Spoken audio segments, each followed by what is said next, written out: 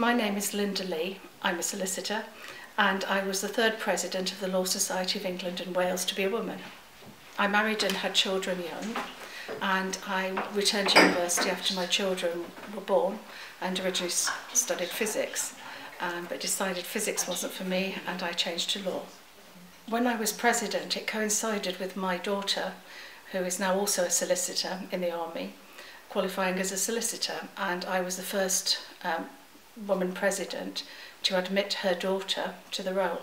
My first barrier was getting a training contract, as is difficult for many people, but I had 3 young children and I was often asked at interview, who will look after your children if they're sick?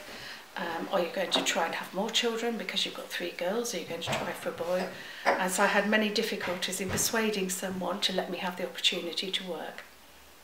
I think the legal profession could look at the way in which women work and say there are different ways to do work, and there are ways to work around women's responsibilities, because even today childcare tends to fall primarily as a responsibility for a woman, but that doesn't mean she can't work. It means she has to work in a different way. She can still give and contribute, and there has to be an understanding of that.